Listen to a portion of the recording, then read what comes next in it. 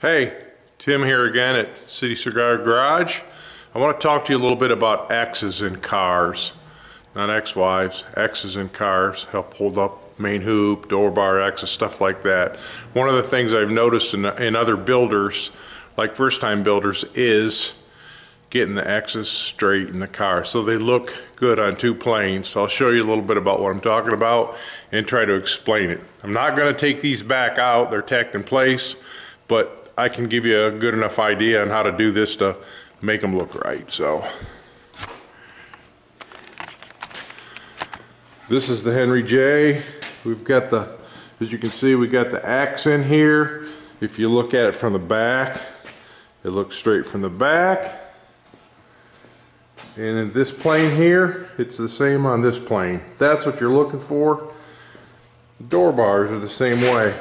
Talk a little bit about them too. Try to not shake you up too much and get all this going, but this car is pretty much all the main tubing and stuff's in it and everything else. And like I say, while I was doing this, I wanted to talk about X's and how I do them. So I'll share that real quick. Hopefully you'll understand. First thing I do is determine on where I want it to hit. This is right behind the halo bar in this car here. The whole purpose of the X in the back is to help hold the roll cage up and then put a little bit more diagonal support in here. And it's like I said before, triangles are stronger than rectangles, so got two triangles butted against each other in theory here. You determine a distance where you want them to hit. I wanted them to hit on that flat right there on the frame rail, so I measured back from like the main hoop support there. The same on both sides, cleaned all that up and got me a reference mark there with a square so I knew where that tube would hit in the end. I mean, and it's the same on both sides, as you can see. They're laying in about the same location. And what I'm going to try to do now is show you how I do this. Try to make it sort of simple.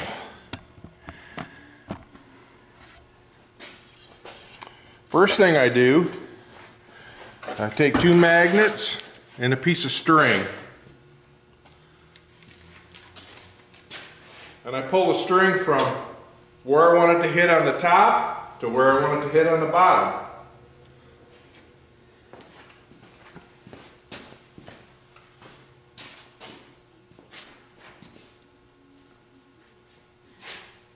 Just sort of stick it up here with a magnet.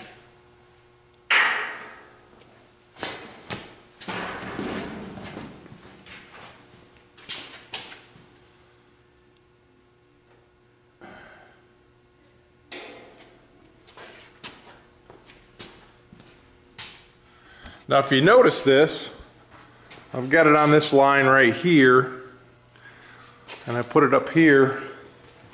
What you're trying to do is determine the plane of this tube on one side so you can correctly measure the cope. So you sort of roll her up where you got her on that line there, so the string line's up there.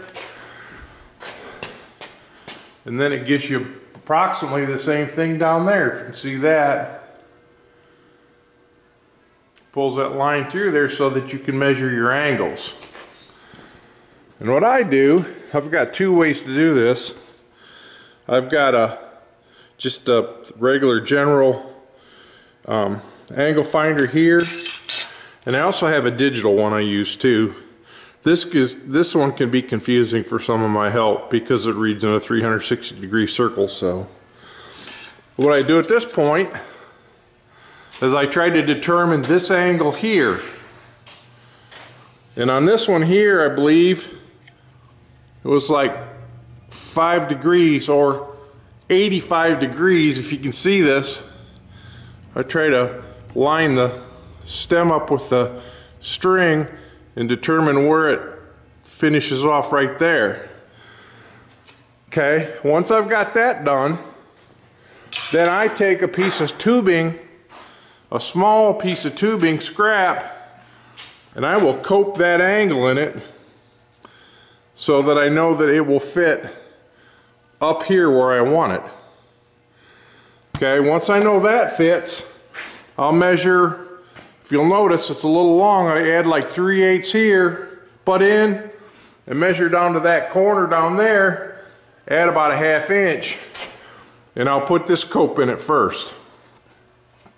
Then what I do, on this side, it's sort of tough to figure this cope, but if you look at it, what you're doing is you're trying to figure out, I'm going to hold my scrap down here, where the short point of the cope is on the string. And what I do, if you look in there, you can see where it touches. I'll mark that with a marker, and that will be my short point of the cope. Then what I do is I measure up from the frame rail to see how much of a gap I have there from the frame rail to the edge of the tube, and then I will transfer that measurement to the back side of this tube where I've marked it and try to make a rough cut there. And I just do this in my bandsaw, you know, trim that off. And honestly, I try to leave them a little long so I can figure out, you know, if I got to sand or trim, because it'll always need a little bit of work. And I'll either use a marker or my Silver Streak pencil to draw a line around it, sand and fit, to get that one piece in place, okay? That's how I do that first one. And the first one's fairly easy.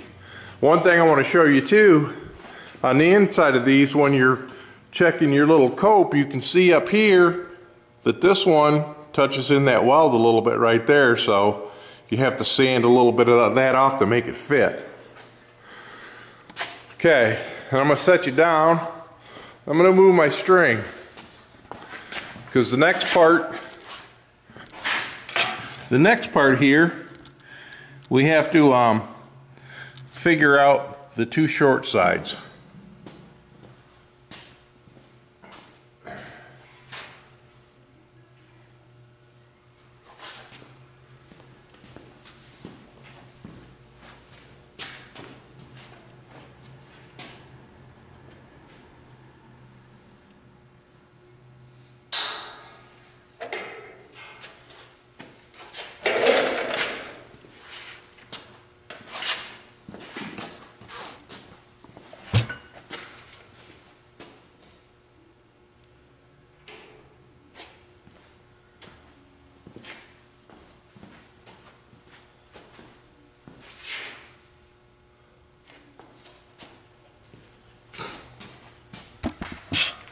Okay, did the same thing on the top up there as I did on the other side.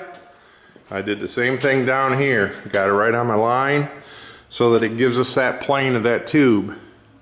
So then if you look right here, you can see a little silver mark there. I used my Silver Streak pencil to make a mark approximately where that plane was. Okay, and I also at that point use my angle finder to measure this angle here, like this, okay?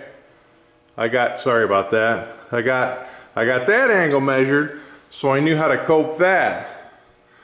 So what I did then is measured that tube, added a little bit of length, coped that to fit in there, and I usually clamp that in with a couple spring clamps. I'll show you that. Like when I'm trying to hold this stuff in place, got you twisted around there, put a spring clamp on like that, and that'll hold the tube up, so I'm, you know, only worried about one end at a time. Okay, when I get that done, then I proceed to fit the bottom part. Same cope angle right there, and then I fit the bottom of that the same way I did over here. Get it all fit together good, okay? Where I know everything will slide around where I want it and looks good's on my line. And then I take a piece, I'm going to set you down to do this one again. Try to show you this. I got a piece of angle iron that I use.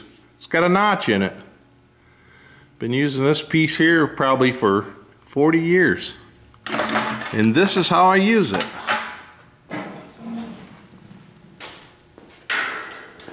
First thing you do, clamp it to this tube, just like that. Then you put a clamp here, and a clamp here. Then you can slide this one around a little bit to get it so this is perfectly straight. And that's how you get an X straight in the car, by using a piece of angle iron just like that. It's that simple. A little bit of string, piece of angle iron, and you can get a straight X every time. I'll come around the side a little bit and show you that. It's a similar deal here in the door bars, but you're using different size tubing. You know, you get your door bar in like this. You know where it's got to go up there. That's determined by your seating position in the car. Of course, we don't have the seats in here, but I know where they went. And what I do down here in the bottom, you can see that a little bit. I leave it up just a little bit. It just makes it easier to do all the tin work in the floors, you know, sheet metal work and all that stuff. Then it's easier to weld that way too. You're not trying to, you know, put your tungsten way out to weld, or, you know, if you're using a MIG welder, making a porous weld in that joint. So then on the other part of the X, I do the same thing in the back. I keep it up a ½ inch, and I actually just use 2 1/4-inch pieces of aluminum and lay down on there and clamp them with a spring clamp to hold that distance. Then I measure up. You can see my little black mark. I measure up 1 1/4 inches there, figure out where I want it to hit here. I've sanded my mark off there, but I figure out where I want it to hit there, trying to keep it out of all that other weld joint. And honestly, if you keep it a tiny bit low like this, it makes it a little easier to get in the car. And then I proceed to do the same process. I'll pull a string line through there, measure my cope angles, cope everything to fit. I cope these ends first. Cope there, and I cope there first. Then I save this for last. It's a little bit longer cope, but you're not moving your tubing notcher back and forth on angles to change it. You just, you know, set it at this one angle, and you can knock a little bit off at a time until you get it where you want it. I'm going to pull my spring clamp off. I'll show you this a little closer so you can see it, how that works, but it's pretty simple. Similar on the door. I'll try to pull this off of here, and yeah, I'm going to drop it on the floor, so I'm going to set you down.